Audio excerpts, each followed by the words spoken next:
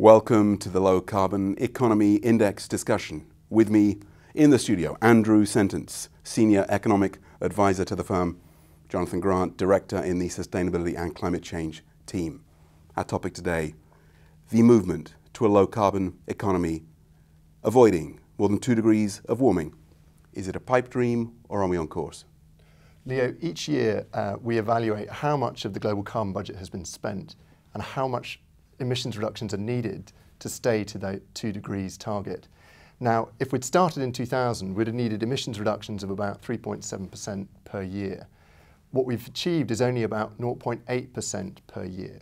And so because of that lack of progress, we now have to reduce emissions by 5.1% per year, every year from now to 2050. Has that ever been done before? Not since the Second World War. And it looks very unlikely that we'll be able to achieve those targets, those reductions. And therefore, we're on track for much greater warming than 2 degrees. So essentially between now and 2050, we've got to do 39 years running, meet a target that we've never really met before. That's right. And even if we were to double the rate of reduction that we're achieving right now, we'd still only be on track for 6 degrees of warming. So we're looking at a change in either the economy that's needed or business is going to have to adapt to a warmer world. How many parts per million does that translate into? Well, for 6 degrees, that translates to 1,200 parts per million. And we're trying to get somewhere between 350 and 450. That's right. So we're kind of heading off the carbon cliff, according to this analysis, if the science is right. Yes, that's right. Shale gas. A lot of talk about shale gas. Is it part of the solution? Leo, last year in the US, carbon intensity fell 3.5%, and much of that was due to the increased use of shale gas. Now, shale gas is a transition fuel, which is half the emissions of coal in power generation. But there are 3 concerns with it. First is the environmental impact of extracting the gas. Second is that it lowers the cost of coal, which drives up coal demand in other countries. And the third is that the increased use of shale gas can actually displace investment in renewables. So it's not the whole answer, but it is part of the transition. Andrew, what does this mean for business? What does this mean for growth?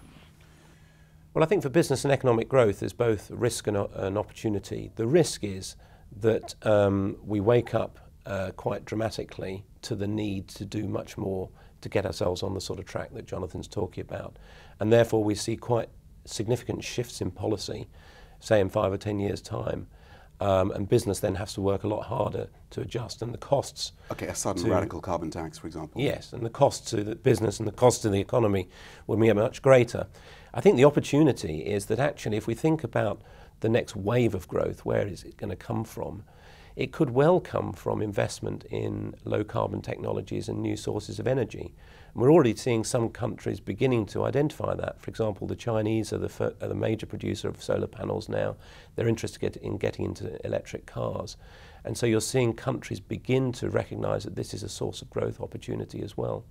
Very interesting. Yeah, China, its 13th five-year development plan, $1.7 trillion into 7 strategic sectors, of which renewables, clean tech, nano, ICT are paramount.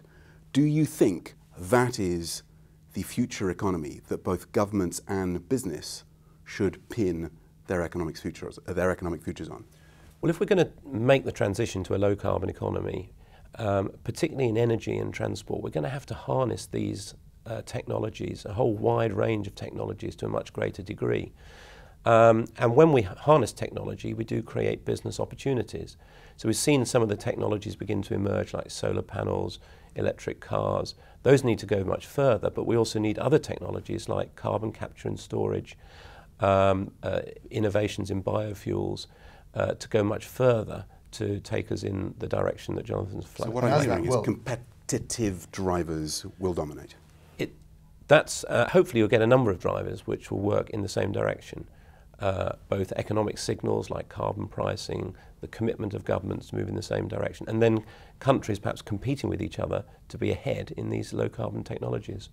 And as that innovation takes place, so prices will come down, and then there'll be broader acceptability of those low carbon technologies, and that's critical if governments are to be able to implement these policies rapidly. Key messages for the viewers?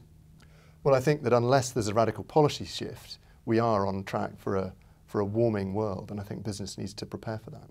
Andrew? I think there are short and medium term risks and opportunities. The risk is that we have bigger costs for business. The opportunity is that we can get an investment wave of low carbon technology. Andrew, Jonathan, and to all of you who've been watching the Low Carbon Economy Index discussion, thank you very much.